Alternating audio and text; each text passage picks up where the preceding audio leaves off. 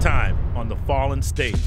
You are an incel. The whole point about being an incel is you are an involuntary celibate. And so you're thinking, now I'm 18, I'm gonna go for a girl. Yeah, but none of them wanted to be in a relationship or date me, and I was just like, I'll just keep trying. You know, there's plenty of fish in the sea. So I kept trying, and I kept trying for months and months and months. I got so desperate, I decided I'm gonna have no standards at all.